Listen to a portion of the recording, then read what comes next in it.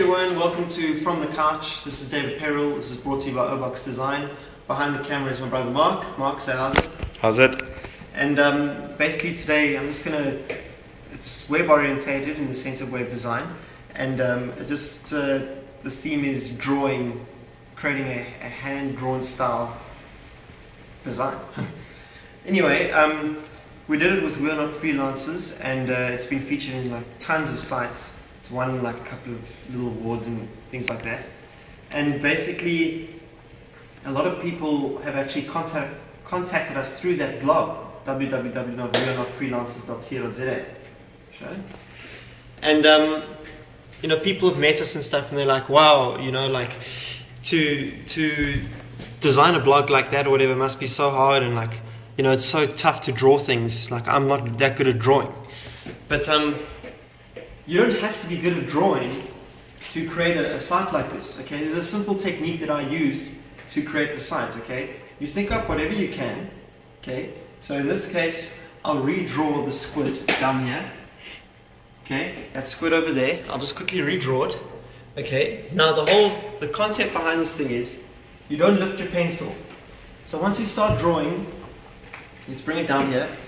Once you start drawing, okay, don't sketch like this, because then you know, where do you stop with technically? Can you see anything there? I can. Okay, so we're going to draw a squid. Okay, so the squid goes like that, and it goes like that. You see, I haven't lifted my pen once I start drawing the line. Then I draw it through there, go lightly, and I draw it through there, and I come back. And before you know it, you have squid tentacles there. What would you say? Okay, now that didn't take much effort. You didn't have to be so skillful. Look, I just drew two lines. Okay, it's nothing technical, but when you put it onto a website, it looks brilliant. Let's just draw a couple of circles. Dung, dung, dung, dung, dung, dung. Okay, but the thing is, with sites like this, once you've finished on this phase, okay, you've got to move over and you've got to trace it onto tracing paper. Now, my tracing paper is very thin, okay, so I often put more than one thing on a piece of paper. Anyway, that's like minor technical stuff. Now, the reason why I'm putting on tracing paper is because we need to put it on like, make it darker lines for scanning, okay, because this thing's going to be scanned. So you can cut around it? No, so we can color it in. You see, I haven't erased the lines here or anything like that. Let's see here. No, you can't really see in any case. Oh, that's irrelevant. Okay, so now we're just going to go and we're going to confirm that this pen works.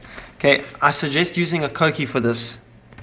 But at the moment, I lost my Koki about 40 minutes ago. So I'm going to use a black pen, but it's fine because you just need something dark so that when you scan, it is picked up.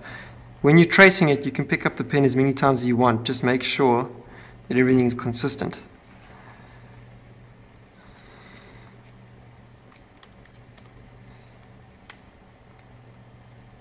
Once it's scanned, I'll be opening it up in Fireworks now and color it in, resize it, and then the final application is you can see it on We're Not Freelancers.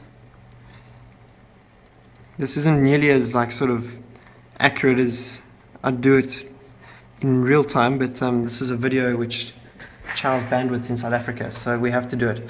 Okay, so then